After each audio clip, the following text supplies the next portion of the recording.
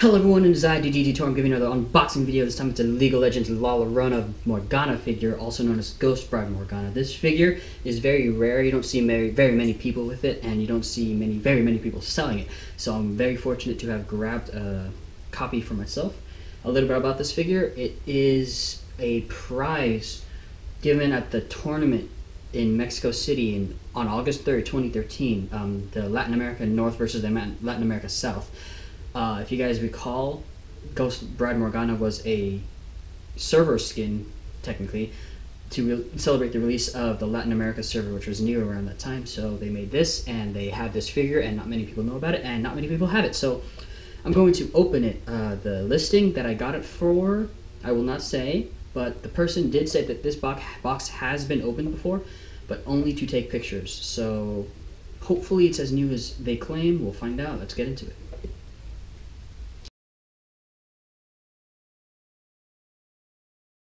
So this right here is the plastic that you see keeping her safe. We'll put that over here. There's not really any pieces besides the actual figure, which is already assembled. The back of the box is a little story, I'm supposing, on Morgana's skin. It's all in Spanish though, so I can't really read it. The left side is her splash art, as well as the right side. And the bottom is some copyright information, which lets you know that this is a real official figure. So she is held at the waist to the plastic, and I will unwrap that now. And here's the figure itself, unboxed.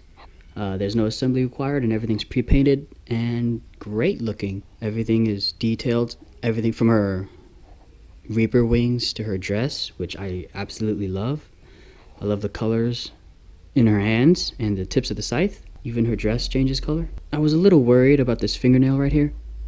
I thought it was bent out of shape, but it looks like it's not. Back of her has a wedding veil. Her dress is very tattered. Very true to the splash art and the skin in game.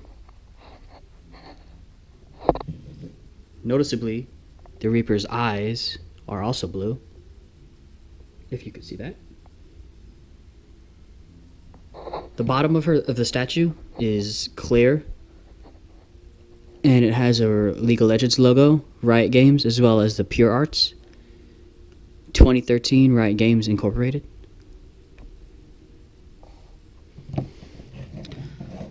The statue itself stands about 5.5 to 6 inches tall. I'm not so sure about the height specifically, but I compared it to a personal ruler and it was about that much.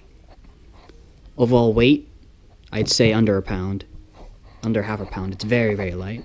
Overall, a great figure that you won't find anywhere else. Now let's put it on display.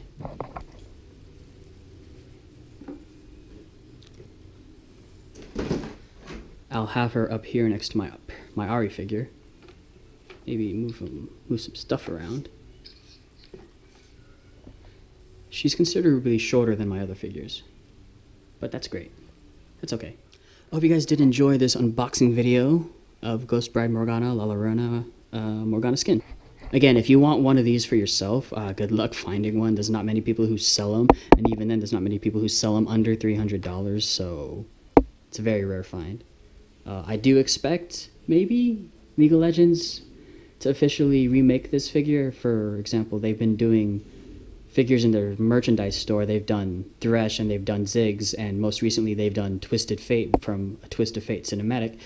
So you never know, they could be redoing this and showing it out there, or they might not.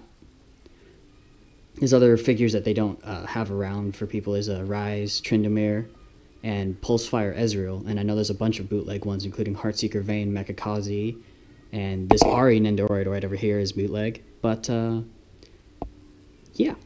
Thank you guys for watching, and I hope you guys did enjoy. If you like what you see, you can subscribe. I don't really do many unboxing videos for anime figures or anything anime related, really.